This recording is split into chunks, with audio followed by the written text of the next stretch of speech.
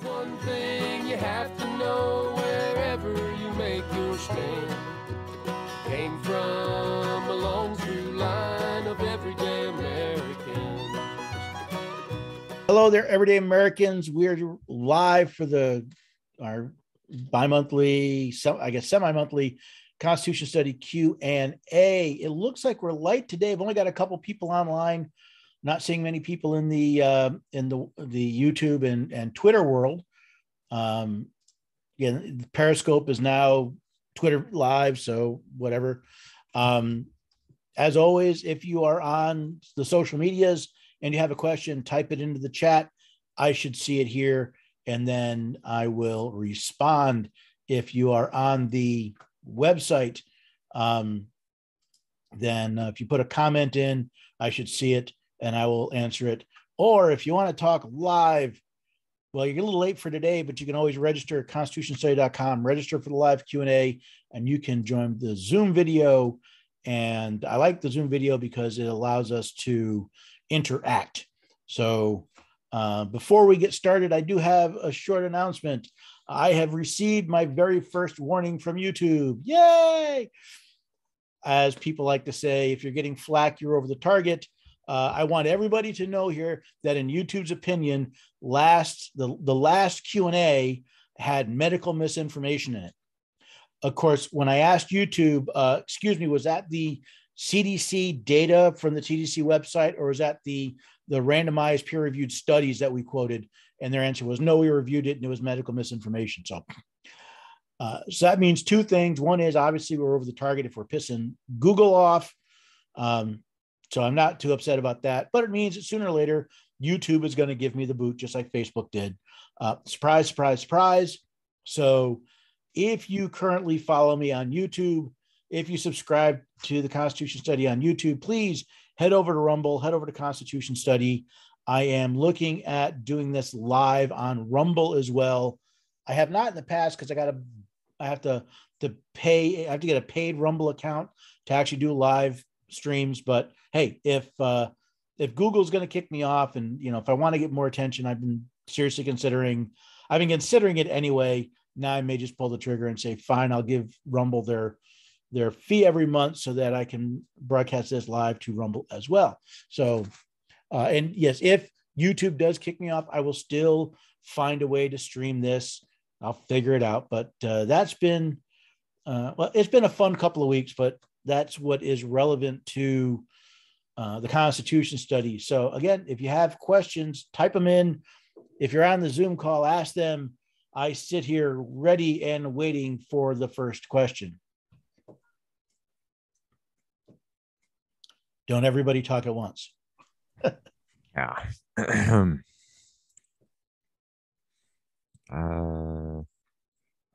Let's see.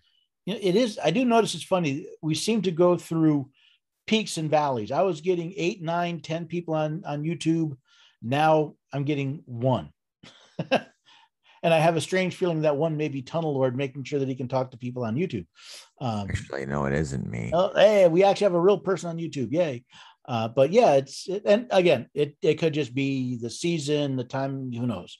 But Christopher, welcome. You're muted and hiding, but I did see you join in. Now I'm unmuted. So, yeah, Chris, I got it. Someone knows that Chris N. Halls is in Facebook jail. I've been kicked off of Facebook for almost a year now. So I do broadcast on Rumble. I do upload my videos on Rumble. The only thing I haven't done on Rumble is the live streams, because their live video requires a paid account, and I just don't get that many views on Rumble. I get maybe a dozen or 2 dozen views on Rumble a month, so it's like, now who knows, as things change. Like I said, if people are following, I've been telling people, if you're following me on YouTube, it's time to look elsewhere, because sooner or later YouTube will kick me off. So, by the way, hello, North Dakota. I don't know where in North Dakota you were. One quick question, North Dakota. Did I see you when I was up in North Dakota last month? We'll find out. So questions. Anybody got questions for me? I find this interesting from the Idaho Constitution. It's like Article 5, Section 25. The judges of the district courts shall, on or before the first day of July in each year, report in writing to the justices of the Supreme Court such defects or omissions in the laws as their knowledge and experience may suggest. And the justices of the Supreme Court shall, on or before the first day of December of each year, report in writing to the governor to be by him transmitted to the legislature, together with his message, such defects and omissions in the Constitution and laws as they may find to exist. This is kind of an interesting section. It sounds just like the district courts tell the Supreme Court, or the Supreme Court tells the governor, so the governor go tells the legislature about a problem. Well, think of it this way. The Constitution of the United States requires the president give us transmit to the Congress the State of the Union, and it's to be, here's where we are, and that includes any recommendations that he might have. It really isn't. It's the same concept, I think, but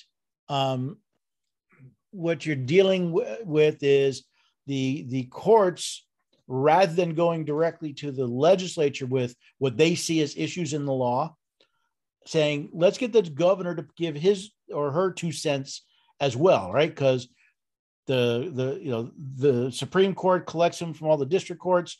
That goes to the governor.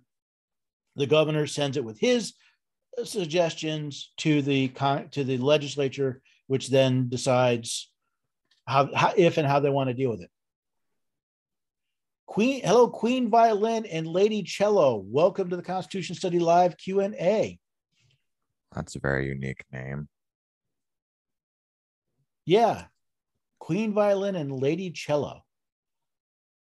You make me think of the two cellos on YouTube. I love listening to their music. They've got some beautiful stuff. So, other questions?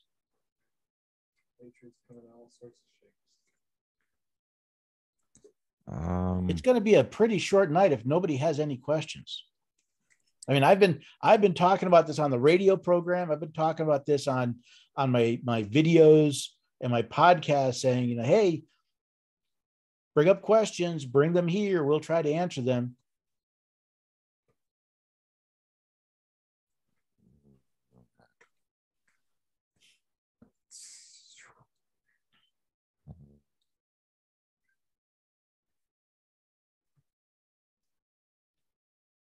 Oh.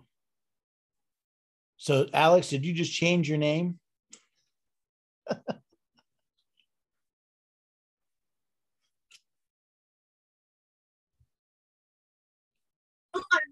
Yes. So Alex is moonlighting as Queen Violin and Lady Cello. It was my daughter's name for their musical lessons. Oh, okay. Yes. It reminds me, I don't know if you saw this, but a while back, when all the courts were still in lockdown, some poor lawyer was on a Zoom call with a judge and another lawyer, and he had a cat filter on his system. It was his secretary, his assistant, whatever. She had a cat filter on, and he couldn't figure out how to actually turn it off. So he's trying to talk about this case, and the judge says, "Do you know you look like a cat?" He goes, "Well, I'm going to assume you're not actually a cat, so let's proceed." It was, you felt sorry for the poor guy.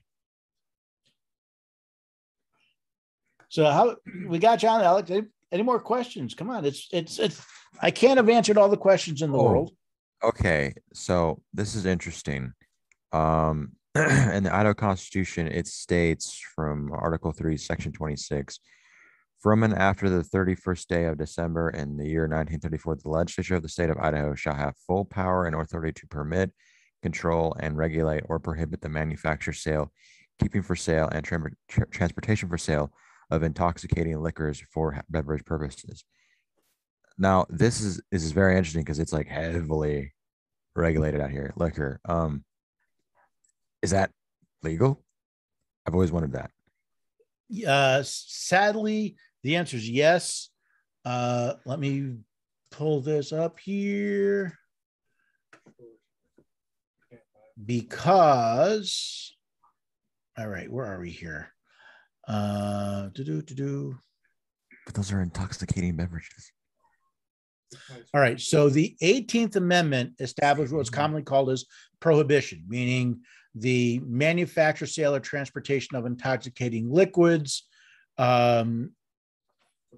Let's see, in all territory subject to the jurisdiction of beverages are hereby prohibited. Right. So the manufacture, sale, or transportation of intoxicating liquids, they decided that really wasn't a good idea. So the 21st Amendment repealed the 18th Amendment, but Section 2 says the transportation or importation of into any state, territory, or possession of the United States for delivery or use of their intoxicating liquids in violation of, no, sorry, wrong one. Nope. What am I missing here?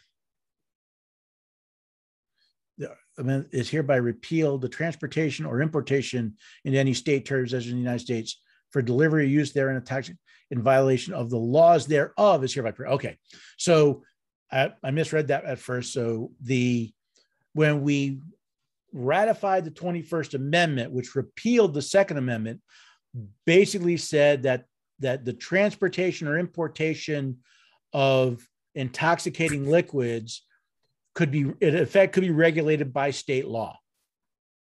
And because it was said that way in the U.S. Constitution, it in effect gives federal courts jurisdiction. It's the only place in the law where we have, in effect, dual jurisdictions, because the Constitution of the United States says, listen, if you're going to transport or import intoxicating liquids contrary to state law, it's also violating the U.S. Constitution, which also makes it a federal issue.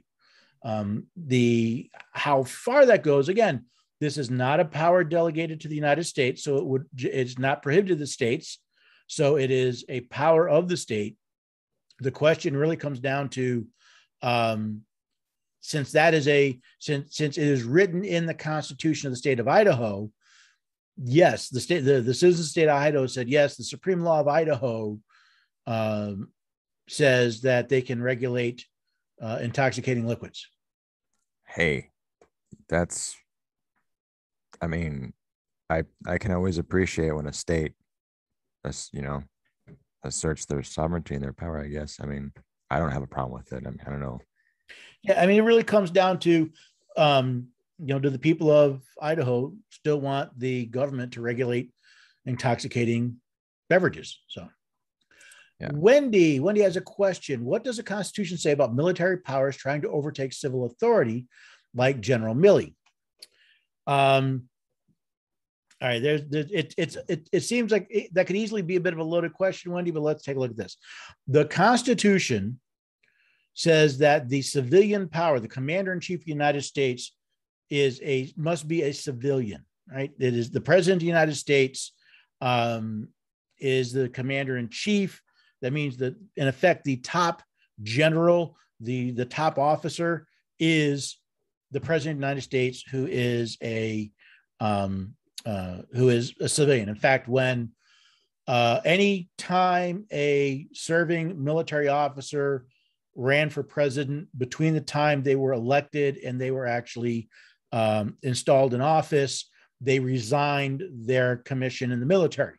So because we do not have, the military is supposed to be under civilian control. Now, when you talk about General Milley, and there's been a lot of agita, there's been a lot of stuff thrown around about what General Milley did. As I understand it, General Milley did violate the chain of command by interposing his will on his commanding officers. It's not so much that he was overtaking the civilian authority. He did not so much say that you don't have to, that the president is no longer commander in chief. He just says, listen, he told his subordinates, run it by me first. He also allegedly told China that if Trump went bat crazy and was going to initiate attack, he would let them know. That is that's a violation of several federal laws. And I'm drawing a blank on some of them. Obviously, it's I think it's conduct unbecoming, but I'm not sure the exact legal definition, so I may be wrong on that. It is a violation of the chain of command. It is failure to follow a lawful order. So that's the big thing. And this is the part that I find most interesting is if General Milley thought that Trump was going to lose it and do something rash, he really had two legitimate things he could have done. First, he could have approached the vice president, right? Vice President Pence, said, listen, I am concerned that Trump is not handling this well, that his actions, that he's not in his right mind. His actions may start a war. Consider enacting Section 4 of the 25th Amendment, which is the process whereby the vice president and majority of the cabinet can effectively temporarily transfer presidential powers from the president to the vice president. It has never been done in U.S. history, but it is legal. The other part is the part of the oath of an officer is to follow all lawful orders, and that word "lawful" is important. If he believed that any president, but he was worried about Trump, that President Trump has unlawfully ordered some sort of strike, it is not only his right, it is his duty to not enact that order. And in fact, that would be grounds for him to further grounds for him to go to the vice president and say, he just ordered me to nuke China, or he just ordered me to nuke Afghanistan, or, also to suffer the consequences, right? So he is an officer in the military. He is not part of the chain, as I understand it. The chairman of the Joint Chiefs is not part of the chain of command, meaning orders from the president don't go through him. They go through the secretaries, Secretary of Defense, and the other secretaries directly to the different departments of the military. So he should be in quite a bit of legal trouble under the UCMJ. But where the Constitution doesn't say, listen, if someone in the military doesn't follow an order, this is what you do. That is actually established. The rules for that are actually established by Congress, because Article 1, Section 8 gives the power to set the rules and regulations for Congress, for the military, to Congress. So it actually is not directly in the Constitution. The only thing that could happen is if we were in a state of war and General Milley had contacted our enemy and said, listen, if they try to do something, we'll stop you. That would be treason. But since he did not make war on the United States, neither did he give aid and comfort to a declared enemy. I know a lot of people consider China an enemy, but they are not a declared enemy. He did not commit treason. So it would be under the control of the what's called the Uniform Code of Military Justice, which is established by Congress as a power delegated them under Article 1, Section 8. Okay. Hey, anyone else? Keep throwing the questions out here. But it was a good question, Wendy. It's I get, when I said it seems a little loaded, it was not meant as a question of how you're asking the question. Is there's a lot behind there that's got a lot of emotion in it, and I try to answer those accurately but carefully.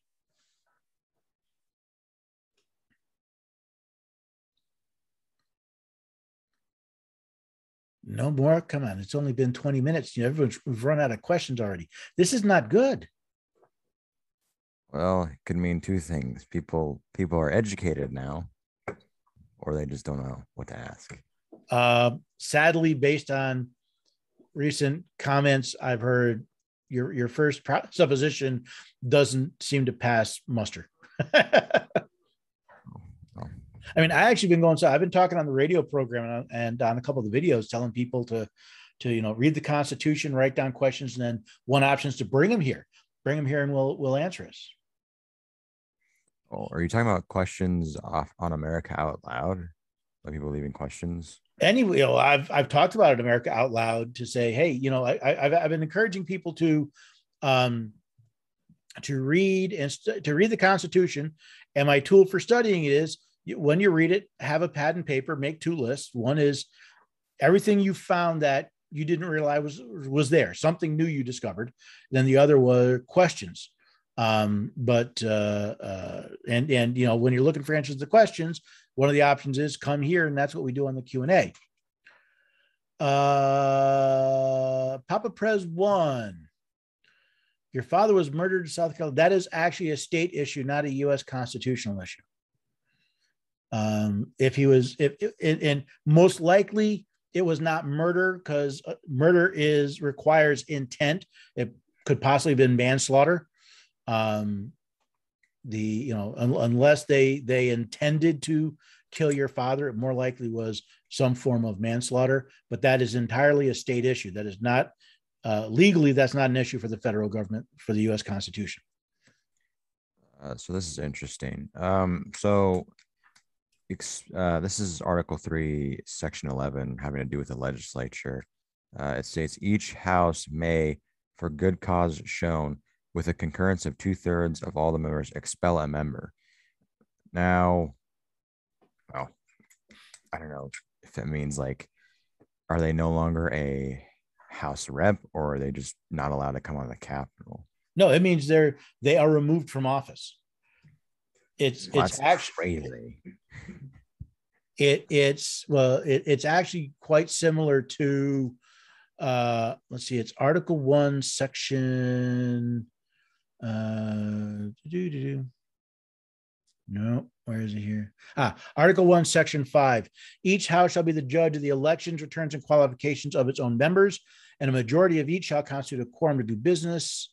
But a smaller number may adjourn from day to day and may be authorized to compel attendance members. And this says, each house may determine the rules of its proceedings, punish its members for disorderly behavior, and with the concurrence of 2/3, expel a member, which is one of the reasons why you can, it's why you almost never hear about people impeaching a member of Congress. There's nothing that prevents you from impeaching a member of Congress, but you have to get two houses to agree to impeach them. Whereas if it's a House member, you only have to get one house. If it's a senator, you have to get the Senate. So it has, I believe, once in American history, a member of Congress is actually impeached, but you almost never hear of it because it was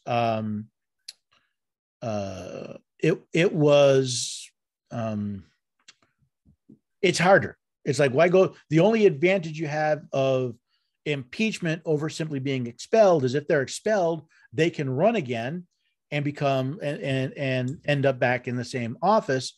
Whereas if they're impeached, part of that punishment can be they're no longer allowed to hold office within any office of trust or profit within the United States. So, right.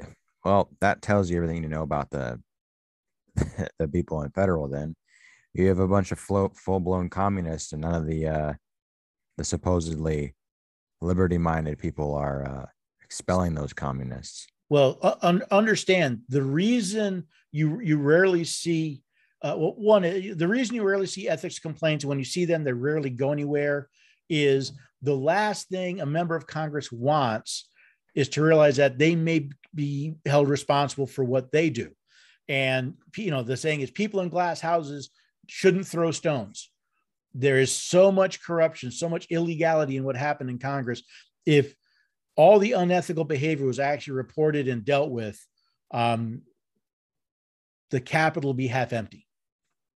So what about all these illegals walking right into our country?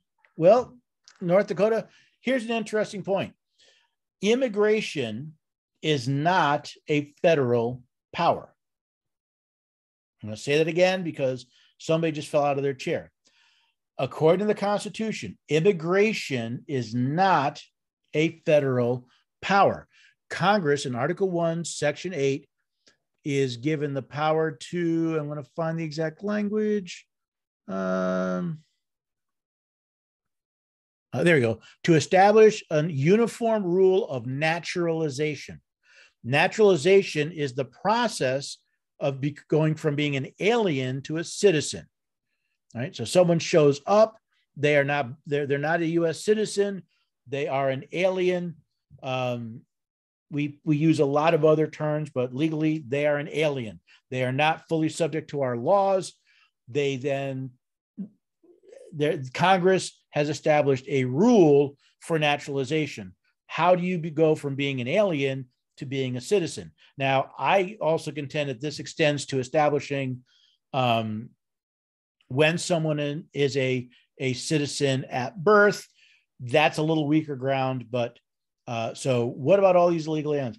I like what Governor Abbott's doing is saying, well, since the federal government won't do what it's told us it's going to do, we'll do it ourselves. And all of the federal weenies that are saying it's a violation of the Supremacy Clause have no clue what they're talking about. Because Congress does not have the legal power to establish rules for immigration.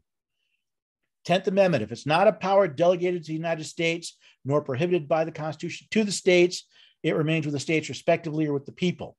Since immigration is not delegated to the United States and it is not prohibited to the states, immigration is actually a state issue, not a federal one. So yes, Texas has every legal right to control its border, including its border with Mexico. As far as the other nonsense, remember, somewhere around a half of the people who voted to inform their states of who to choose for president voted for this idiot. There's no, I can't sugarcoat it. I can't pretend that it's all nice and, oh, well, no. Half of the people, somewhere around half of the people who in this country who voted for electors for president told their states to hire this idiot. He is our fault. We are reaping the rewards of how we have chosen to govern our country. So, sorry, everyone, he's our fault. Even if you didn't vote for him, even didn't vote for electors for him, as a people, we chose him. So it's hopefully, maybe we'll learn our lesson. History has shown if we do, it won't be for very long. Let's see. Can I sue Fauci, CDC, or NIH through the state? No, not for the death of your father. Again, unlawful death is a state issue. It needs to be dealt with the state. What you could sue, the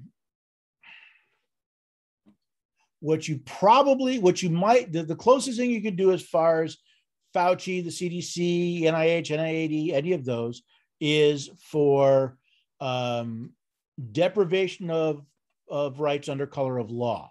42 USC 1983, I believe. But good luck with that. But that has not, there's not a link, because while Dr. Fauci, bureaucrat with a medical degree, Fauci and those others provided advice, not only did that advice have no legal authority over whatever hospital your father was in, even the laws and regulations that were done outside of the Constitution are void. They have no legal remedy. They had no legal power over that hospital. If the hospital, through its negligence or through its malpractice, led to the death of your father, that is a state issue, not a federal issue. Thoughts on becoming a sovereign man or woman? I was asked this question not that long ago. Distinguish the adjective sovereign from what's called the sovereign citizen movement. Now, most sovereign citizen movements I am aware of are less about sovereignty and more about anarchy. It's this idea that the government has no authority over an individual, which is patently false. The Constitution of the United States, the preamble says, we the people ordained and established the Constitution. In that Constitution for the United States, we created a federal government. We gave it 3 branches. We established its powers. We set its limits. And the fact that we don't enforce it is our fault, not theirs. We are all sovereign over some area. In other words, you're sovereign over yourself. What most people, when they're talking about the sovereign citizen movement, what they're really talking about generally, and this may not be true for all, this is only the groups I've been made aware of, is they are anarchists. They don't believe the government has any legitimate power. Therefore, they do not recognize any of the laws of any government at the state, federal, and even local level. So they truly are anarchists. Citizen is not a word we want to use to describe ourselves. Actually, it is. Or at least I contend citizen is, subject is not. So hang on a second. Let me grab my handy dandy dictionary here. The masters. I mean, aren't we the masters of our government? Because, I mean, we created it. Most of the states say that all power is inherent in the people. You're correct. That's a state constitution. That's not it's not in the federal constitution. But remember, the federal constitution was designed to create the federal government.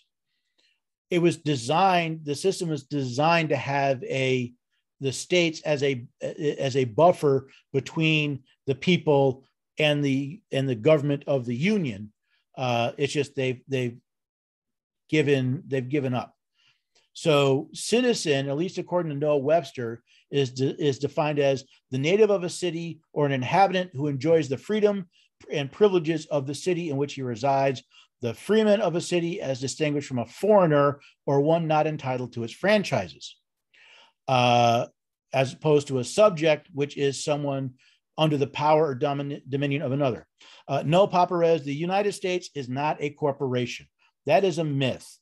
The Incorporation Act of, was it 1870, 1871, incorporated the city of Washington, D.C., not the United States of America.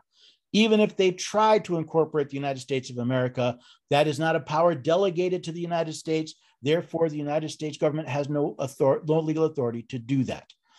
So, no, I hear that. That's not uncommon, but no, it is not true. The United States is not a corporation.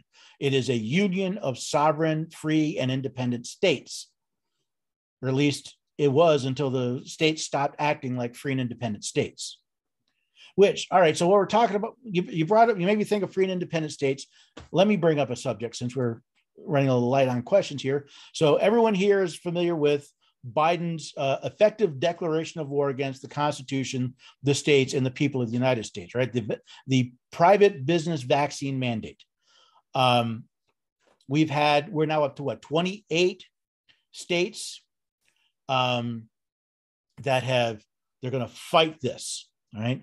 Yeah, now, first of all, most of the states, if they said they're going to do anything, simply say they're going to sue. So let me get this straight. The states ratified the Constitution that created the United States of America, the union we call the United States of America. Right? The states created it when they ratified the Constitution. We, through our states, created that entity. We establish its powers, we establish its boundaries, yet the states are going to go beg to the federal government to protect them from another branch of the federal government. That is not a free and independent state. That is a vassal. That is no different than the colonies under British rule. They had no legal authority. They had to go to London and beg for a redress from the king or from Parliament. The states are acting like vassals. They are, they've just become spineless weasels. And I have zero respect for, now, I believe Texas and possibly Florida have talked about doing more than just suing, but they haven't actually, I've not seen any language of what they're actually going to do. Governor Abbott, I think, said he signed an executive order. I can't find that executive order, so I have no idea what that executive order actually says or does. I don't know. But this is the one that really got me. And I was actually talking to a lawyer earlier today, and we had an interesting discussion about this. So the state of Arizona announced proudly that they were the first of the vassal states to sue the Biden administration for this egregious attack on this coup, this coup d'etat that says the president of the United States now gets to dictate the laws contrary to the Constitution of the United States. I actually found the complaint and I read the complaint. And has anyone seen that sign that you put on a wall that says, place, a pound head here? That's what I felt like. So here is the complaint Arizona has made against the president of the United States and his illegal executive order usurping the powers of the people of the state of Arizona. He said, it is a violation of the Equal Protection Clause because it's not equally applied. Now, for those of you who are not as intimately familiar with the Constitution as I am, the Equal Protection Clause actually comes from the 14th Amendment. In fact, let me pull it up here because I like being accurate and detailed. And the 14th Amendment of the Constitution says, among other things, it says, nor shall any state deprive any person of life, liberty, or property without due process of law. That's the Due Process Clause. Then comes, nor deny to any person within its jurisdiction the equal protection of the laws. That's the Equal Protection Clause. So if a state cannot deprive someone of equal protection of the law, that applies to the states, not to the federal government. There is no federal equal protection clause. However, the idiot AG in Arizona, and I'm sorry for using names, but I can think of no other way to describe these people, said that the 14th Amendment to the Constitution, which specifically is addressed to the states, is incorporated against the federal government via the Due Process Clause of the Fifth Amendment. Now, the Due Process Clause of the Fifth Amendment, again, let me pull it up because I want to quote right from the source. I don't want to be accused of misrepresenting. It says, no person shall, there's a bunch of other things. And then it says, nor be deprived of life, liberty, or property without due process of law. So this guy, and again, he went to law school, which means he probably knows diddly squat about the Constitution, said that the language of the Constitution that specifically applies that part of the Equal Protection Clause to the states is actually applied to the federal government because the Due Process Clause is also in the Fifth Amendment. Rather than just looking at it saying it's a Fifth Amendment violation, you buffoon. The executive order, it's a violation of the 10th Amendment because it's not a power delegated to the United States. It's a violation of the Fifth Amendment because it deprives business owners not only of their liberty, but of their property without due process of law. That makes it a federal crime, Title 18, United States Code, Section 242, deprivation of rights under color of law. All right. So even these idiots that are putting together these lawsuits have their craniums so far up their legal rectums, they can't make a coherent argument as to what is wrong with this executive order. I look at that. If I were a judge, I would look at that. I would laugh that AG out of court. So that's my 2 cents on that fun and games. Okay. Any more questions? Hopefully we got more questions. Otherwise, it's going to be boring. Let's see. Okay. So are you doing like a study on the Idaho Constitution there, Tunnel Lord? Yeah, pretty much. Mr. T. My new nickname for him is Mr. T. Hey, it worked out, didn't it?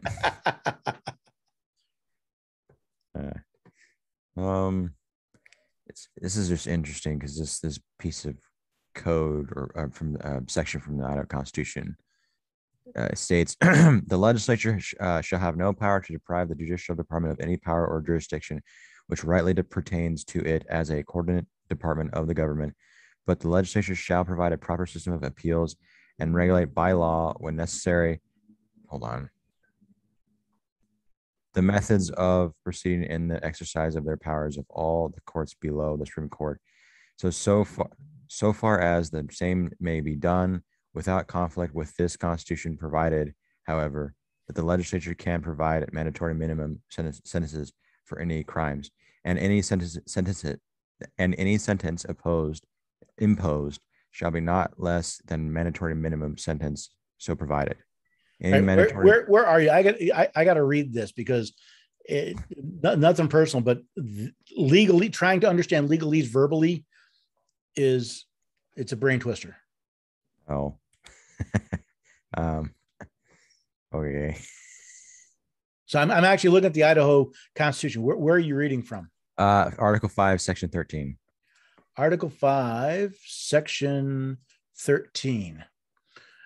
The legislature have no power to deprive the judicial department of any power or jurisdiction which rightly pertains to it as coordinate department of the government. Okay, so the legislature, see, in the federal Constitution, with the exception of the jurisdiction specifically enumerated in Article 3, Congress gets to determine the jurisdiction of the federal courts. This is saying that the legislature of Idaho does not have that power over the judiciary of Idaho, except the legislature can set up a system of appeals and regulate by law when the methods of proceeding exercise of powers of all the courts below. So it can regulate the method of certain proceedings, it appears. So, okay, Court of Appeals, what's the structure of the Court of Appeals? When does it go from one court to another? Sounds like stuff like that. As long as it doesn't conflict with the Constitution. However, the legislature can provide mandatory minimum sentences for any crime, and any sentence imposed shall be not less than the mandatory. Okay, so it basically limits what the Idaho legislature can tell the judiciary what to do.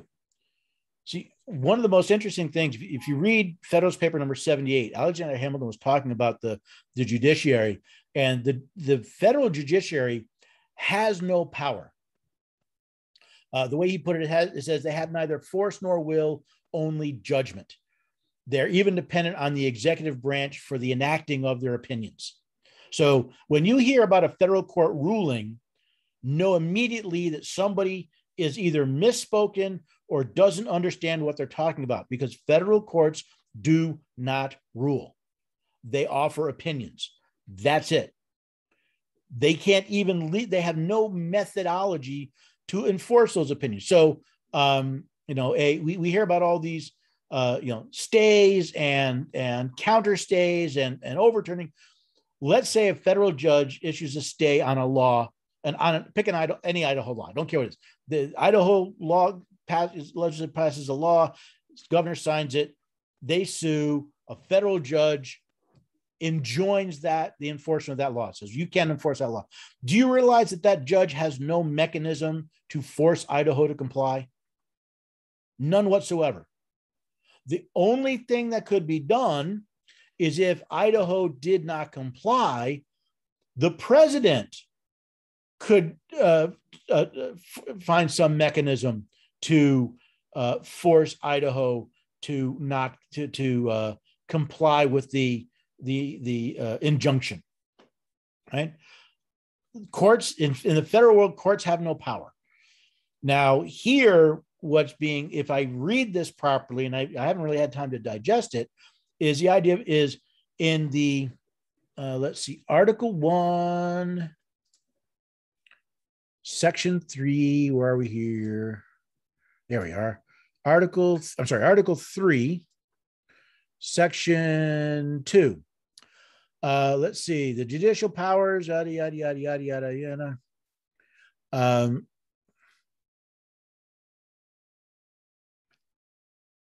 Here we go.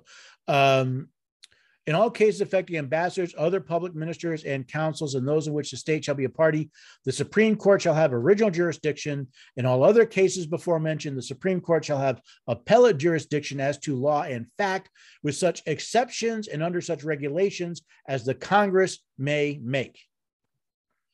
So at the federal level, Congress could say, you know what, Supreme Court, you have no jurisdiction over abortion laws.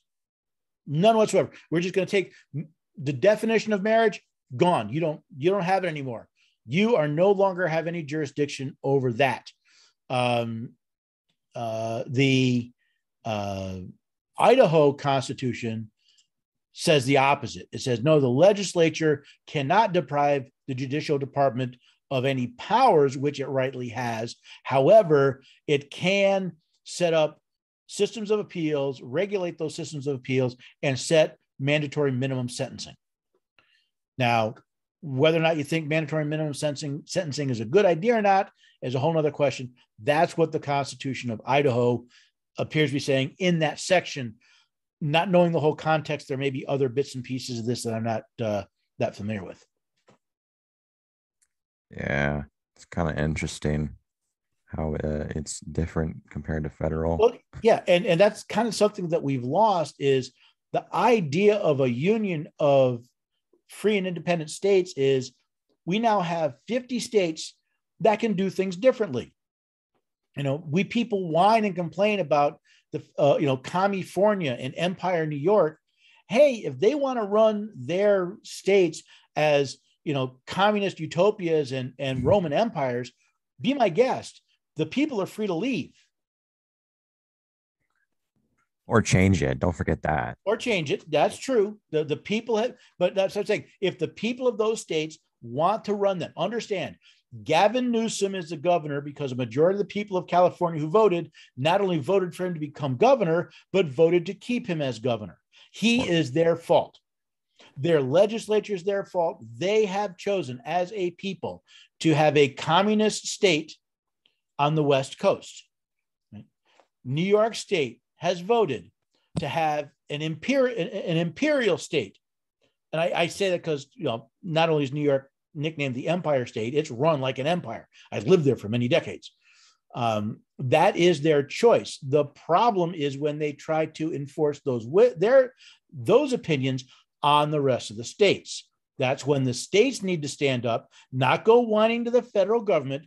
They need to stand up and say, no, New York, California, you've made your bed, deal with it. We are not going to bail you out. We are not going to impose your will on others. If you don't like the fact that, North Carolina decided to protect women in bathrooms, don't go to North Carolina. You can't stop your citizens from going, but don't do business with North. If that's what you want, be our guest. But that is the extent of your power, is how you do business with other states. If you decide not to, if the government decides not to, okay, that's fine. But no, these bailouts of the states are the equivalent of reinforcing bad behavior. They're like handing a bottle of Jack to a drunk. Here you go. You're drunk. You're falling down drunk. You start drinking at 6 o'clock in the morning. Your blood alcohol level is 1 point something. 18 hours a day. Here's what we're going to do to fix it. We're going to hand you a case of Jack Daniels. Go for it. I mean, that's equivalent of what we're doing. And they have no legal claim on it, but we have so divorced ourselves from a knowledge of the Constitution. We don't recognize when our states and our federal government are acting contrary to the commission under which they were created. I used the example. I just wrote an article about some of the things been going on in Florida.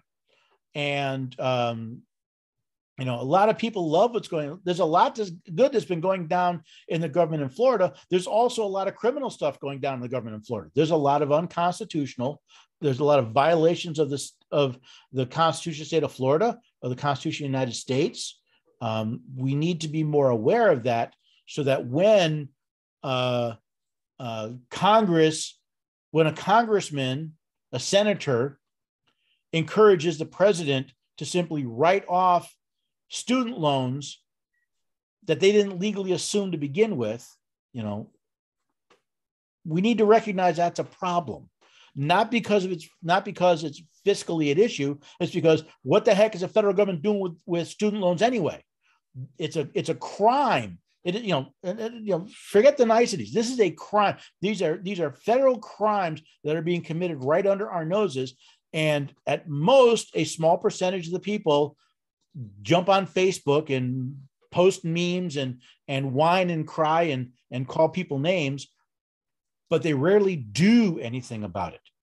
And we've spent decades making this mess. Unfortunately, we have to live with it until we decide to clean it up. Yeah. that whole thing with Florida and doing some unconstitutional stuff. There's a candidate running for governor out here whose mentality is, I'm going to go in as a king and I'm going to leave as a governor. His mentality is, I'm going to make a bunch of EOs and stuff, and then it's going to make all the problems go away. But in my mind, I'm like, those are all illegal, and the next guy will just probably do the same thing and create more problems.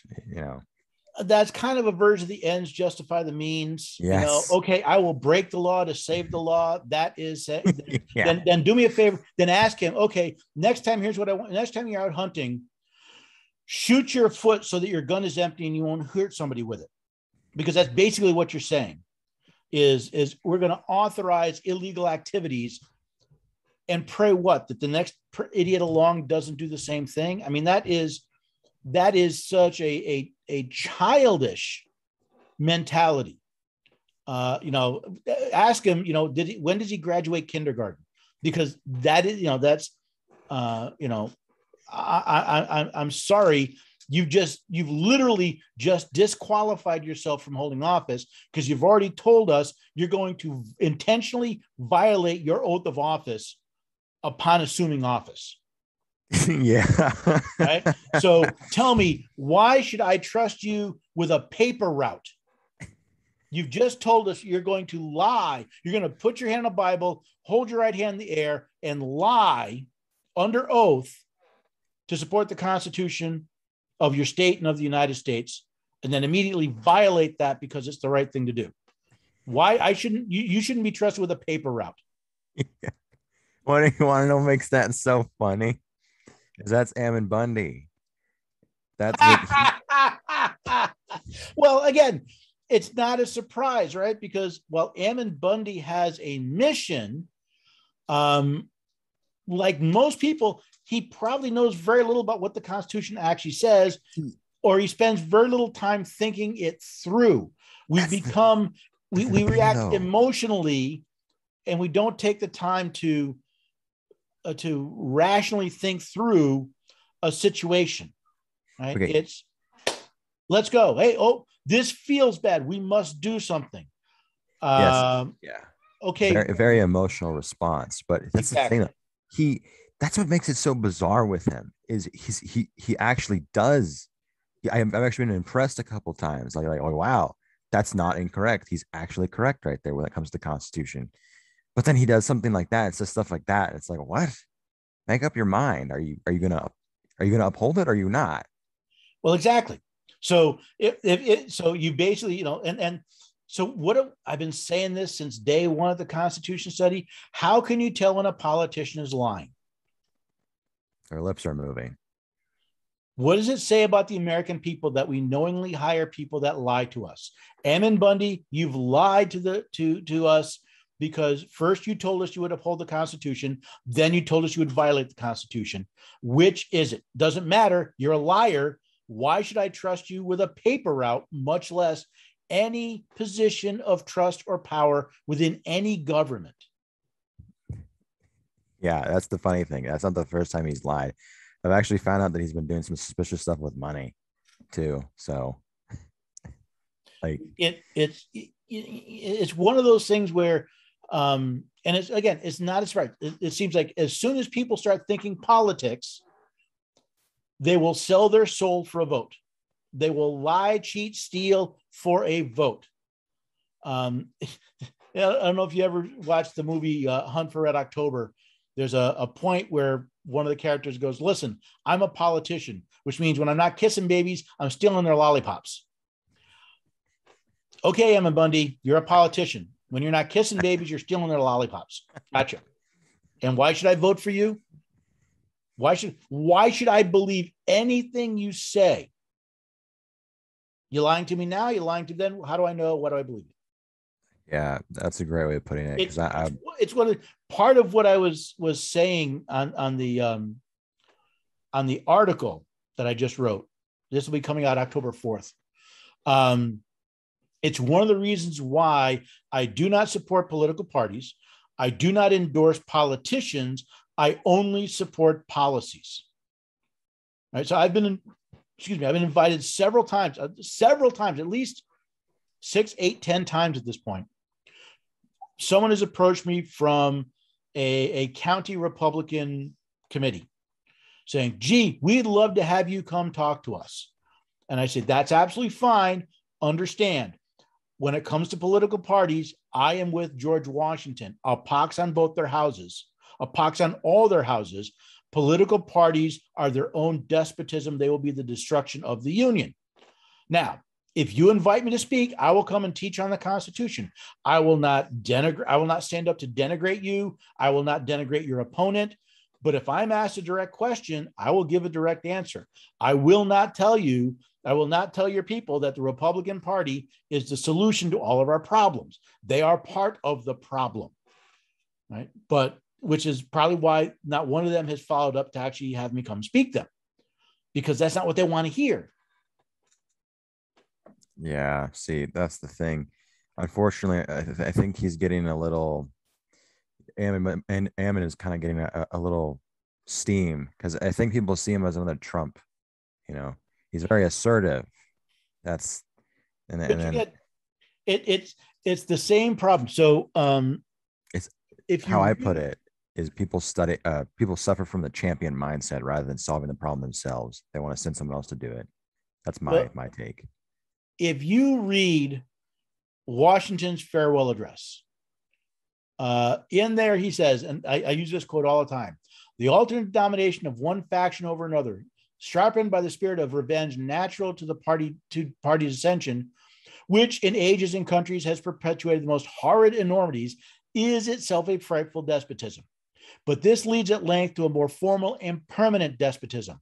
The disorders and miseries which result gradually incline the minds of men to seek security and repose in the absolute power of an individual, and sooner or later the chief of some prevailing faction, more able or more fortunate than his competitors, turns this disposition to the purposes of his own elevation on the ruins of public liberty. Ammon Bundy's just gone from, hey, people look to me. All right, now I'm going to try and elevate myself, and that will be the ruin of public liberty. He's fallen into that trap.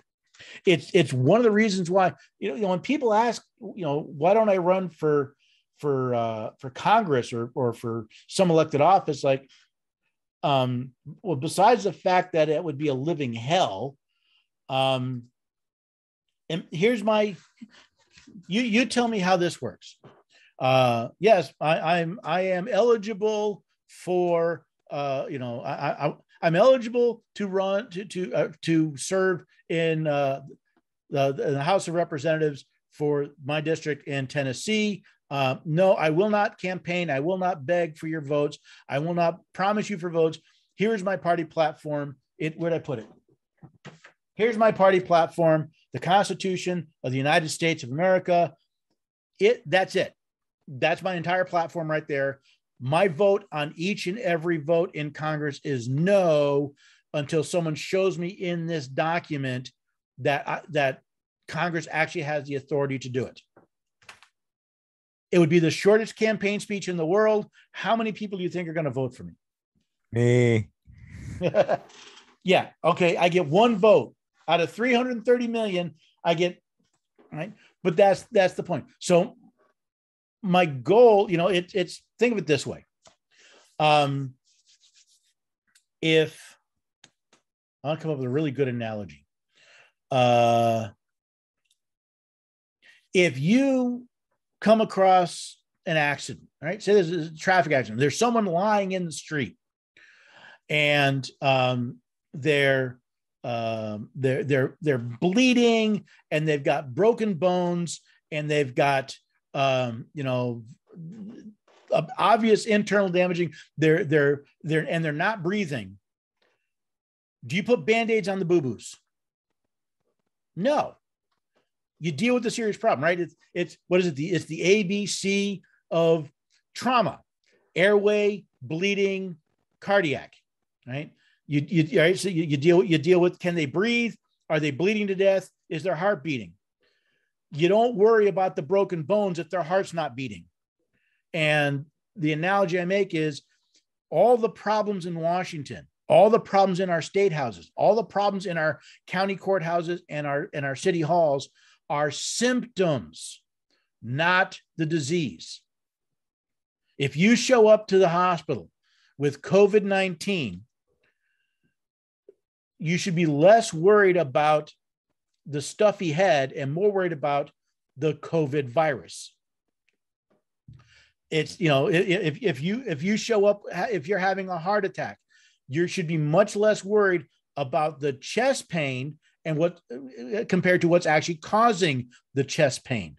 So I can do much more good if I worry less about the symptoms. I still deal with the symptoms. I still try to palliate the symptoms, but I need to work at the disease. And right now, the disease in this country is not Washington, D.C. It is not our state capitals. It is the almost universal ignorance and apathy that the citizens of this country have for their responsibilities as citizens to understand to know and understand the supreme law of the land, to hold their elected representatives accountable, to not simply vote, but to vet your candidates that you will vote for based on their fidelity to their oath of office. And because if we don't fix that, me getting elected to office makes no difference. I will not be able to change a thing until the people understand that the role of Congress is not a goodie factory. It is to exercise their power for them in a representative republic.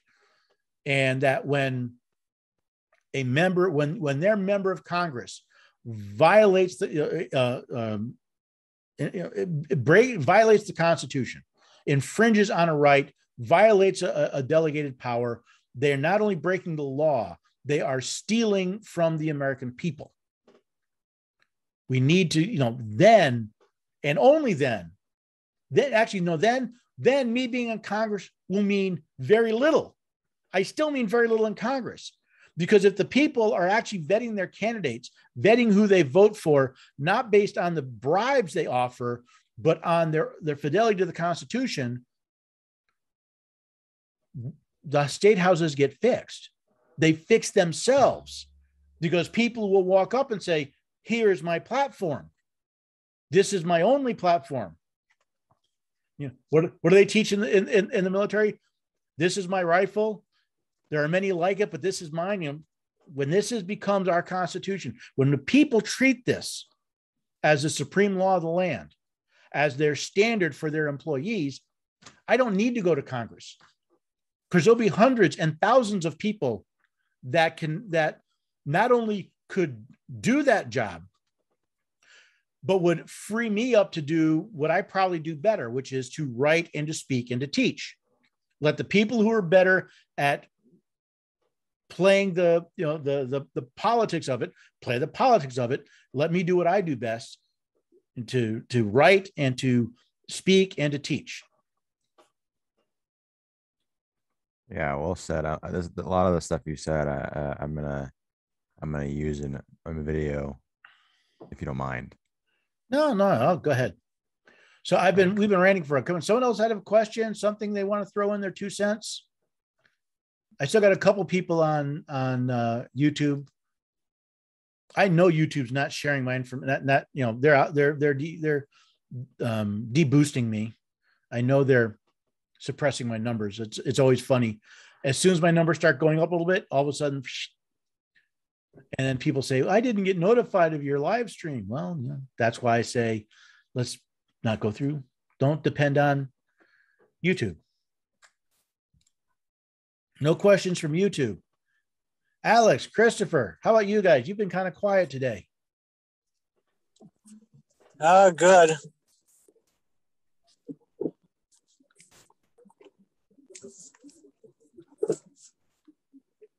You got a question? You got a thought? You got something that we can dawn on here?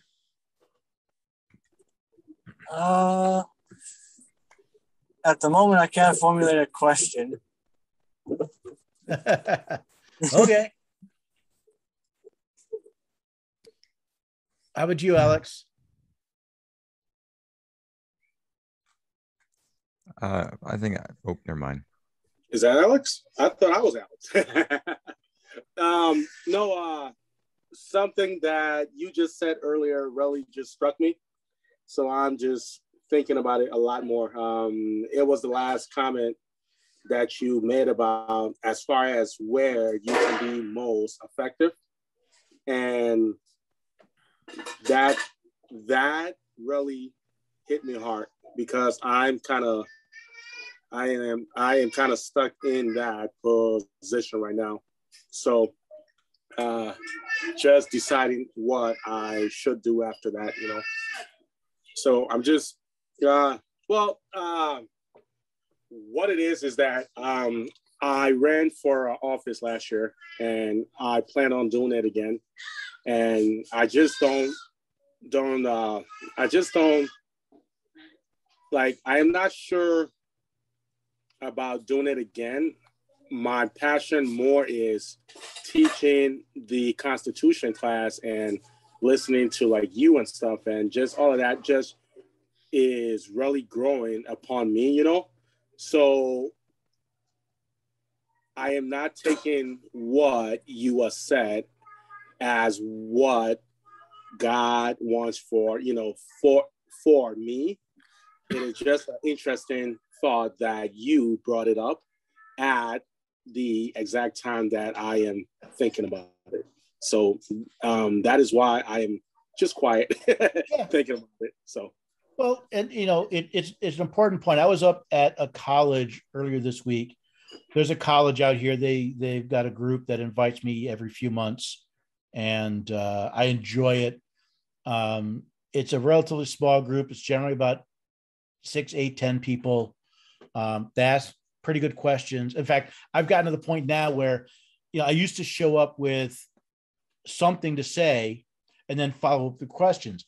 I don't even bother with something to say. I simply show up and go, shoot, it's like, just fire the questions. But it's the point I made there. And the point I want to make is we're all, we're different.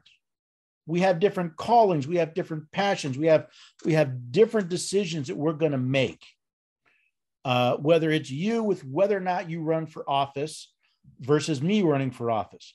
Part of the discussion we were having I was having at this college was mandates, and all the mask mandates, the vaccine mandates, all that stuff. And I was very frank with the kids. I said, listen, we all have to decide for ourselves, what is the hill we'll die on? I gave them examples of people who are willing to stand for their rights in different situations. We all have to decide for ourselves, what will that be? I may be required to head out to Arizona in a couple months. And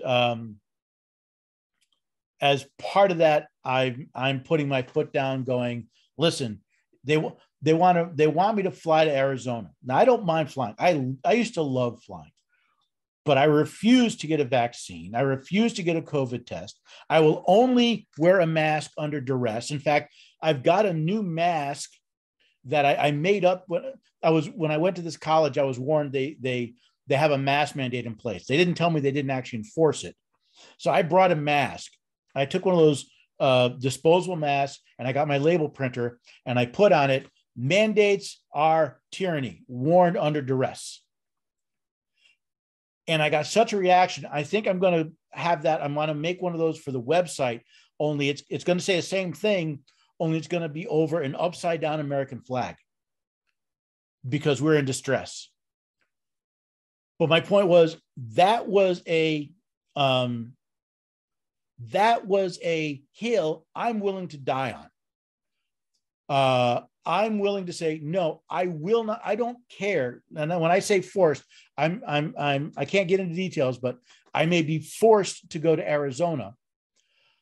I will not go if you're going to require a vaccine. I'm not going to go if you're going to require a vaccine, a test, a COVID test. If you make me wear a mask, it will be in protest, and I will have that protest on my mask. It will only be under duress. That's the hill I'm willing to die on. I don't expect everybody to do that. I truly don't. And I think in a free country, we have to recognize that. So you made the point of, where does that, where do you sit when you say, does God want you to run for office? I don't know. I don't know you. I'm not in your head. I can ask God. I don't know if he's going to give me an answer that I'll understand, at least not for you. But the thing that I brought up to the students going, okay, if my hill is vaccines and your hill is bringing constitutional ethics to a political office, and let's say Papa Reza's hill is getting justice for his father, or Tunnel Lord, it's restoring the Constitution in Idaho. If we're fixing our local areas and those hills we're going to die on, we make a tremendous difference. It's why I keep saying we need to focus on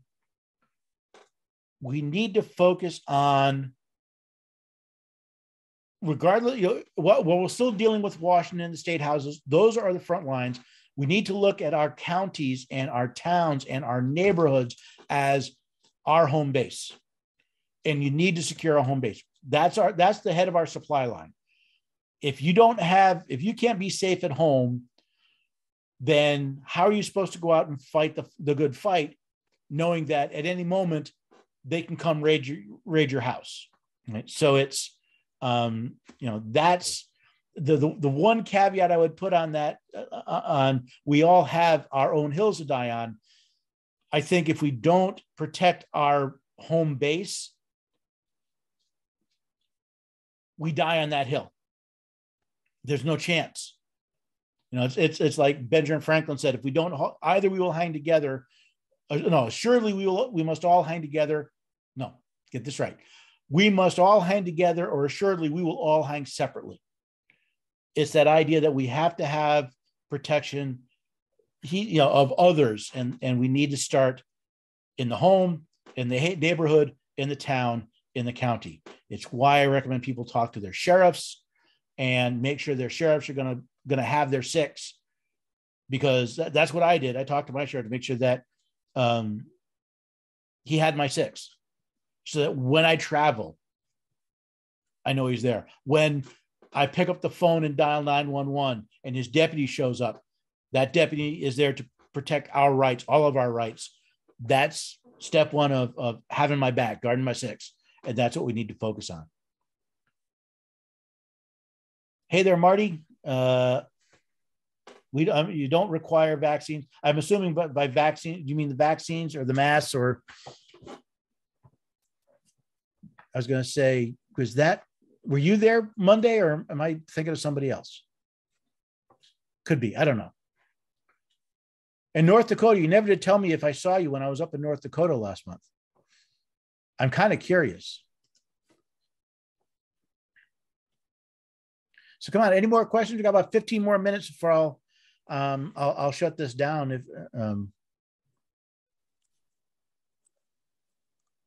It was like a similar conversation we had. I think a couple last meeting when I think I wrote what if the sheriff turns corrupt. It's similar to the one we just talked about, like just now. Yeah, it is kind of a recurring thing, because I think I've learned to be much more focused. I refer to myself as a constitutional scholar, and it was funny because I actually looked up the word. You know me, I like words. And a scholar is not an expert. A scholar is a student. And I thought that would fit quite well, because I'm still a student of the Constitution. I'm still learning. We're still, so as I learn, my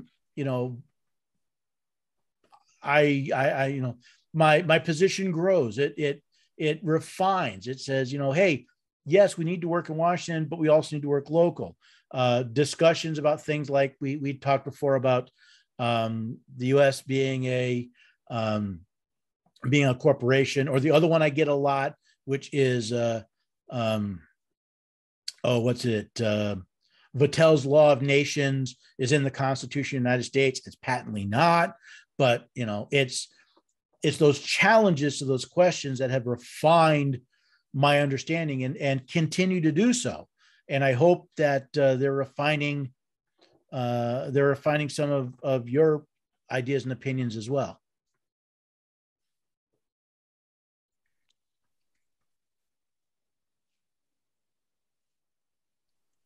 So people hopefully are coming up with another question or two. Just so you know, it looks like I'm going to be in the Tampa Bay area on November 10th. That's a tentative date. I'm trying to set several events in that time frame throughout Florida. So if you're in the Florida area and you want to see if we can set something up, contact me. Let me know.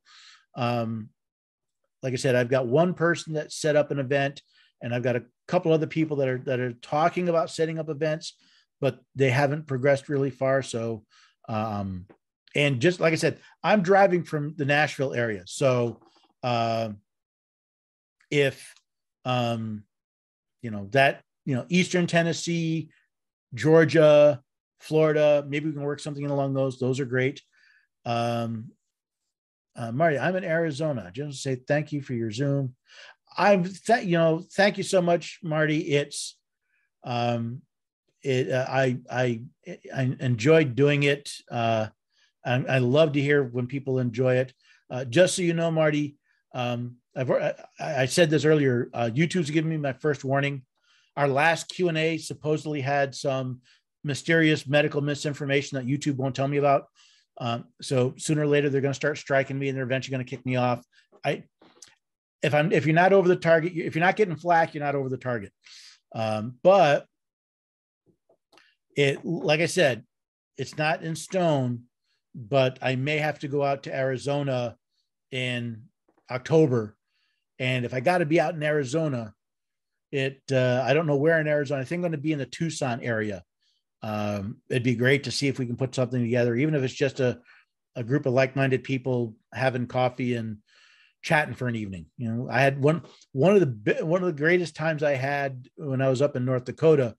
After one of the events, a bunch of us went out and we went out for drinks and we were talking, and then some of us went out to dinner, and we spent that evening just, you know, chit chatting and talking and answering and asking questions. Had a grand old time. So who knows? Keep in touch, and I'll let you know if I end up in Arizona. Tunnel Lord, I'm still thinking. I still want to see if we can head up to the Pacific Northwest, that general area, Idaho, Western Washington, Oregon, those somewhere around there in the spring, which, you know, for you guys is about what, July? Well, I mean, I'd say March. Come on, you live practically in Canada. If I can't make a snow joke that it's Viva Coffee in Tucson. All right, if I'm there, if I make it, I'll have to check out Viva Coffee. I have a question. What would you tell the people who are thinking of voting for Ammon Bundy? Besides, you know, the fact like he's proven to be willing to break the law to somehow fix the law. You know, I think the people who are willing to vote for him are so concerned of what's going to happen there. Like I don't think they realize what they'd be voting for. I don't know. Well, what would I tell them? Well, the first thing I tell them is, so you're telling me you're okay with a person lying to you just to get in office? Because either he lied to you before or he lied to you after. Right? You're willing with someone to break the law just to convince you to vote for him to get into office, supposedly to fix the law. Rather than so you've already told us that you're not going to uphold your oath of office. You're going to violate your oath of office on day one. You're going to break the law to try to uphold the law. Really, is that the best person that you can find in Idaho to run for office? Is a liar and a criminal? Can't you find someone better? Maybe not. Maybe the answer is you can't find anyone better. Maybe he is the lesser of two evils. But if that's the case, you can't come whining when he breaks the law in a way you don't like. If you hire, you can't walk down, you can't go to the Godfather and tell him you want a problem fixed and then be surprised when he goes out breaking legs, busting noses, and shoot and taking people out. If you told me you're going to commit a crime, I can't be surprised when you commit a crime. Now, maybe it's not the Godfather. Maybe it's one of the lower guys that you go to. You're still dealing with a criminal. And like anything else, right? Once you get sucked into that first one, you are caught. So it comes down to, is that the best you can do? Is a liar and a criminal? And if that's the best you can do, the people of Idaho have some work to do. That doesn't mean that maybe people will still vote for him.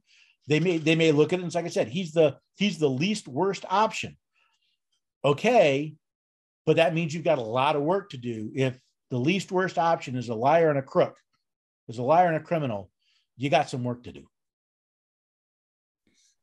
Yeah, there's a way better option. Way better. But I think it's going to take some convincing for people to understand why she's better. Okay, because she, unfortunately, she's lieutenant governor. She didn't actually, like, when the whole 2020 thing happened, the governor made a stay-at-home order for 21 days, and she never, like, verbally said to stop it. But she has a really good history of upholding liberty and righteousness. So it's just kind of like, you know. Does she uphold her oath of office? Well, yes, as lieutenant governor, yes, she did during that 20. That's the first question that I always ask, and then so that becomes the question going. Okay, it's I'm going to mangle the verse. One side seems right until you see the other side, and that's just as true when you're looking at a politician. Right, one side seems right. things are evil, they're corrupt. You got to go in there and clean house. And, you know, if it means I got to break the law to do it, you can't make an omelet without breaking some eggs. All right. The flip side of that is you have a liar and a crook in office. Okay. So well, then what are my options? Well, okay, look, we have a lieutenant governor. Can you show me times when she has stood up to fulfill her oath of office when it was unpopular, when it was going against the grain? And if the answer is yes, so the question becomes, okay, do you want someone who has already lied to us, has already told us they're going to violate their oath of office, they're going to commit crimes to do what they think is right, which means what good are your rights if someone in office can violate your rights because they think it's the right thing? Isn't that how we got the vaccine mandates? Isn't that how we got the mask mandates? How is this any different? The only difference is the political party, right? Compare that to somebody who said, you know what? It's politically not the answer, but my oath says I have to do this. And they did it. So would you prefer to have a liar and a crook and an oath breaker in office? Or would you rather have someone who's probably a liar, possibly a crook, but at least is an oath keeper in office?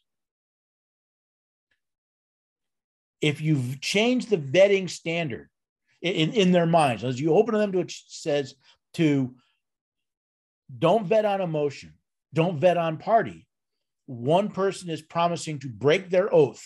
One person has shown they will fulfill their oath.